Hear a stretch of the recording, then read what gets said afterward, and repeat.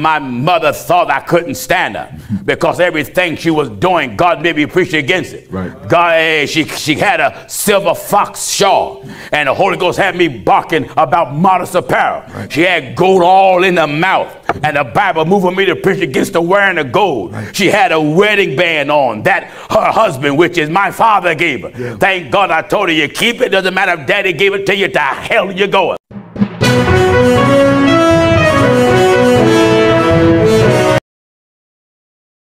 I remember when God was molding me and shaping me, thank God, as a young man in my teens, and was opening up my understanding.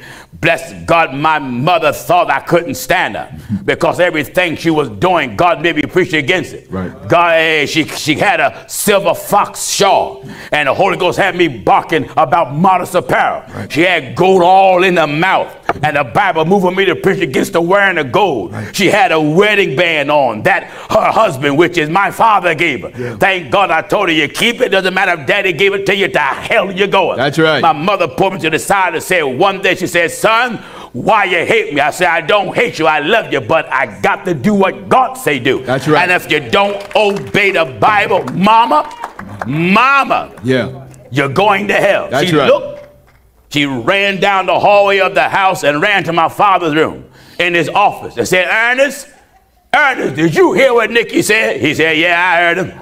And if you don't do it, you are going to hell.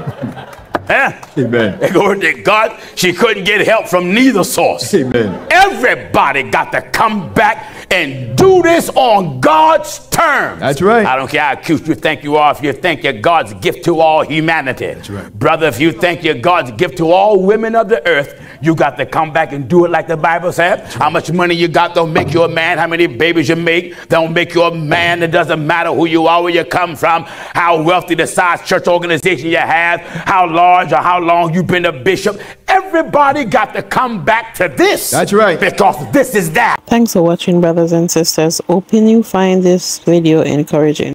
Until next time, peace be.